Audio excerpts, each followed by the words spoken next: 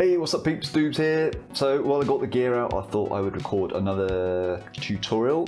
This one on transformers, one of the fundamentals basically. The reason I'm doing this video is because the other day we were at Scratch Meetup. It's a regular portable jam, and we were doing the thing where you kind of go around and take it in turns and do a certain scratch. So we were doing just chirps, just transformers, just flares, whatever. And I noticed a few people struggling with the transformers, which was surprising to me because it's kind of like one of those cuts which I think is pretty easy to grasp. So yeah, I thought I would share this tutorial to see if maybe it would help some people out. I don't know. See you on the other side.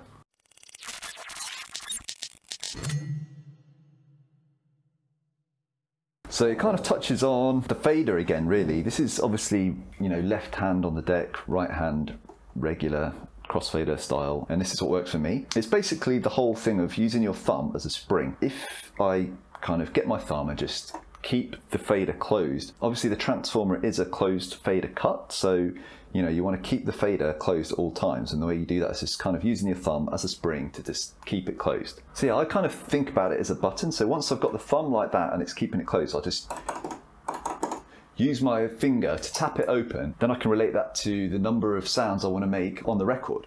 So if I want to make 4 forwards and then 4 back, all I have to think about is tap the fader 4 times on the way forwards and then 4 times on the way back. 1, 2, 3, 4, 1, 2, 3, 4.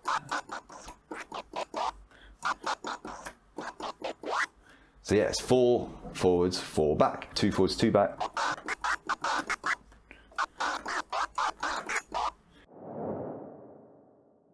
The slower you are on the record, the easier it becomes, so that rather than like any quick movements like that, you just do slow and steady like this, and then that gives you more time to get the number of sounds in that you want. Nice and slow on the record, and then tap these, constantly just have in your head how many times you're going to tap it. I'm just going to mess around with a bit and do different numbers.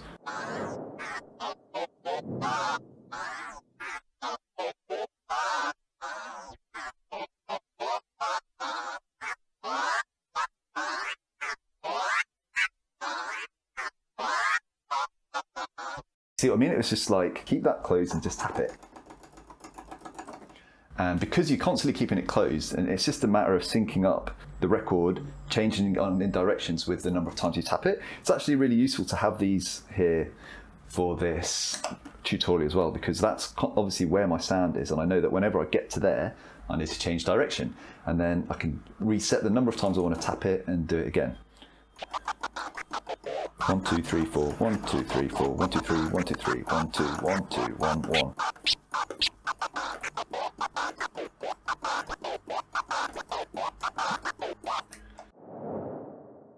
After you've got the straight transformers, you want to kind of start messing around with the more swung transformers. So what do I mean by straight versus swung? These are straight transformers, and then these are swung transformers.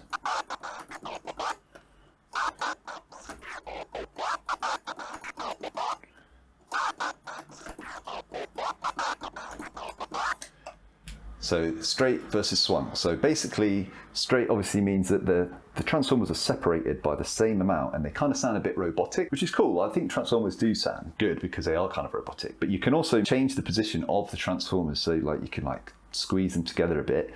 Kind of like how a drummer, when he's swinging a beat, he will like go a bit forwards and a bit behind, and that's what adds like the kind of movement. You can do that with any scratch, but that's its own separate video. For transformers especially, it sounds really funky when you kind of mix it up a bit.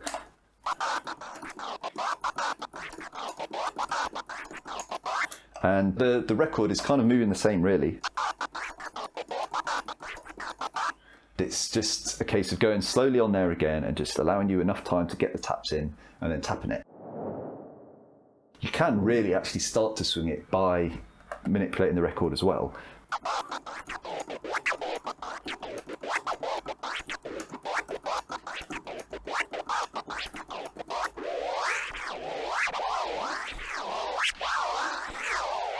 So yeah, I'm really like digging in there with my hand and kind of adding a movement of a change in pitch basically, and that complements really well the kind of swung feeling that you're getting from the fader.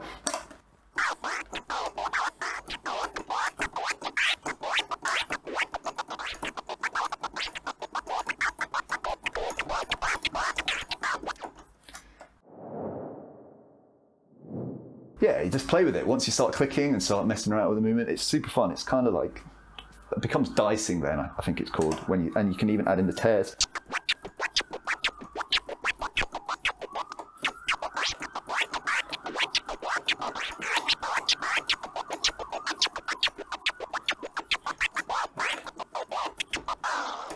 That's the progression. Start off nice and easy, just hitting your number of taps cleanly, then start messing around with some swing, then really start messing around with the record at the same time, and then before you know it, killing it basically.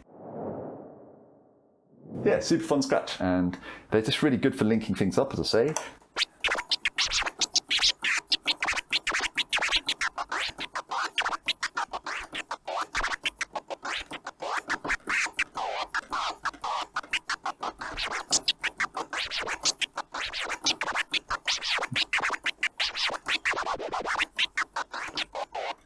That was just babies and transformers, and there's so many combos there that you just, you know, you can't really go wrong. So yeah, random beat off the Fourth Wave Looper by Broke. Check that shit out. I'll put the link in the description. Yeah, let's go with number 25. I think sounds like a funky one.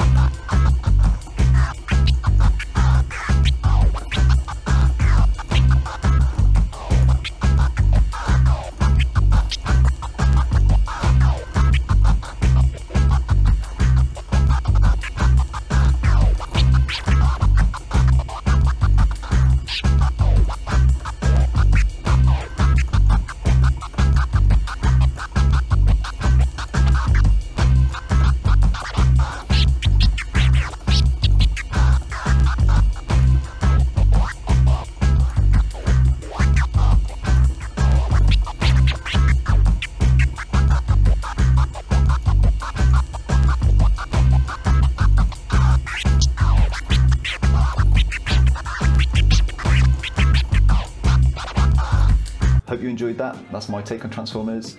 The best advice I guess I could give you is listen to like Jazzy Jeff or someone like that who's got like super funky Transformers. I'm not going to say bite them because that's bad, isn't it? No one likes a biter.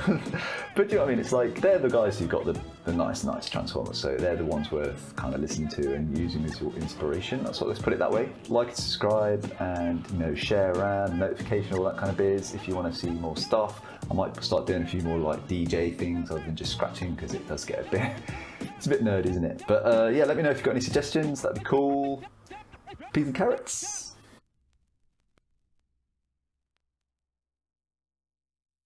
Alright, now I want y'all to know that Jazzy Jeff is the greatest of all disc jockeys, so come on, Jeff, rock him. If you please. If you please. If you please. If you please. Faster. If you please. If you please. If you please. If you please. Break it down. If you please. If you please. If you please. If you please. Hey Jeff, get faster with it.